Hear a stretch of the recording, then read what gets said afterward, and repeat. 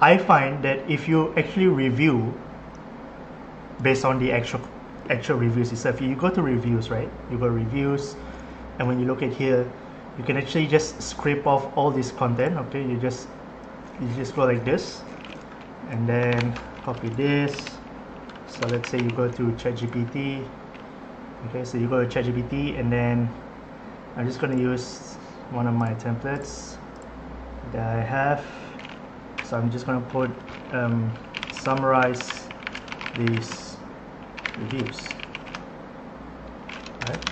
So it will give you all these different reviews in a summarized form, right? So of course it has positive feedback, negative feedback, right? So you get the gist, all right? So you get all this new insights written in a completely different way. Then you just embed it into your page, like what I did.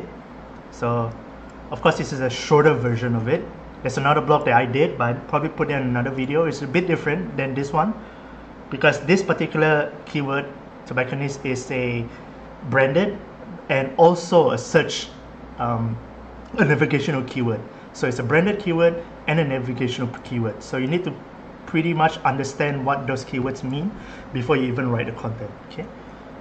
So you got your summary over here, and you just take all these things, copy and paste, put inside. That's all you have to do. And there are some images you can talk about here, but I would suggest that when you look through reviews, try to understand like what are some of the